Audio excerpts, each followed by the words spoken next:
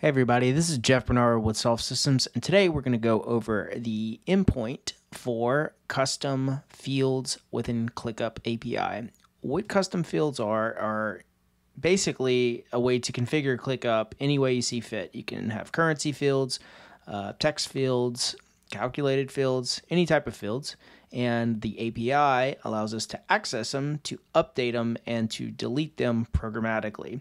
So this can be helpful if you wanted to integrate with another system, say invoicing or HR or pretty much any other system that has an API. We can use these custom fields on the tasks and interact with them via the API. So follow along and we'll go through each method very quickly. All right, so in the documentation, we have a couple things going on. We have get custom fields. These fields are related to a specific list. There are other custom fields related to tasks that we'll go over in subsequent videos. I'm not quite sure why they organize the structure of the documentation this way, but we'll go over this endpoint just to shed some light on what this is. So in the custom field, we have within ClickUp, we have our lists, and then we have views of the lists, etc. Within the list, we can get the ID of said list, and the way we'll do that is by clicking it, getting the link, and then we will get the ID of the list. So let's do that. This is the list ID at the end of the URL. And then if we put that in here, we will see that it returns back everything related to this list. So this specific, if you could think about it as a hierarchy, the list would be the top level view and then the task would be within the lists. So this is a bit unrelated. This would be the next method under custom fields, which is set a custom field value. And so this is related to the field ID and then the tasks ID.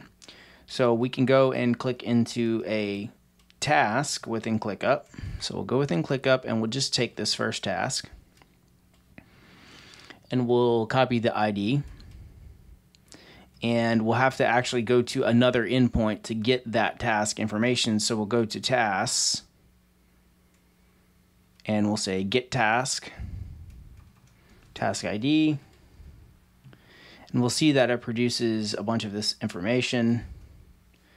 And if we look at custom fields right here, it starts the array of custom fields, and we can see that service fee is right here.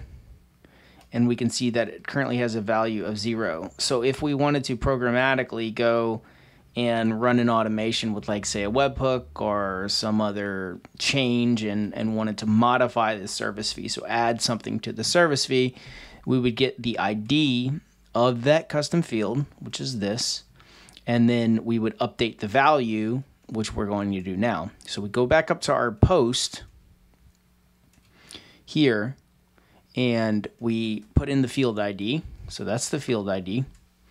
And then we want to make sure that we get our task ID there. And again, these can be passed in as variables in an automation. You would pass in the task ID as a variable and then the field ID as a variable.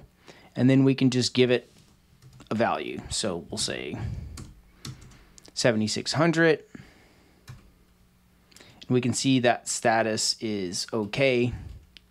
That gives us, a 200 for the field service value. And then we can see that the task ID isn't in there yet. So we'll see what's going on. And so we have the service fee ID. We have the appropriate field, and then we have the task ID, and we'll make sure that we have the appropriate task ID there.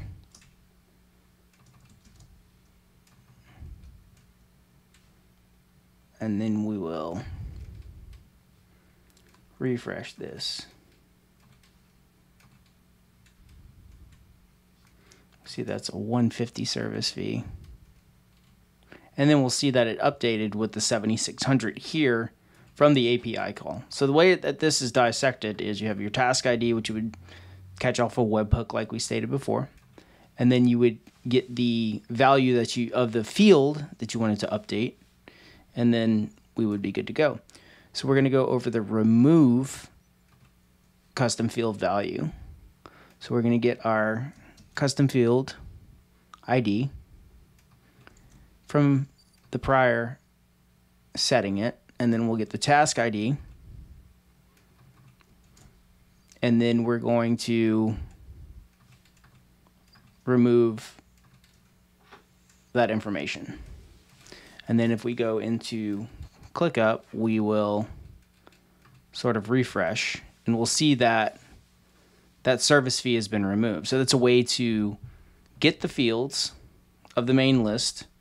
Then we can set a field by its ID, and then we can delete the value in the field by its ID. So this is a quick run through, and if you need any other development help, please reach out to me. We'll talk to you later.